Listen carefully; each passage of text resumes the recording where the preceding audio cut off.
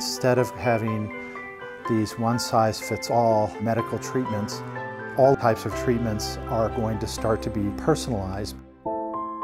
One important problem that we addressed was in epilepsy. It turns out that about 15 or more % of children that have epilepsy cannot be treated effectively with the current drugs they use. And so their only recourse for normal life is really a surgical one.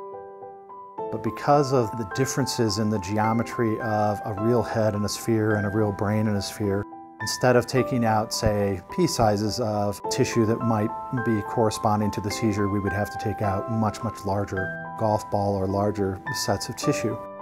As the computing has gotten more sophisticated and faster and our algorithms have gotten better, we build patient-specific high-resolution computer models of that patient's head and brain. We then take EEG electrode readings.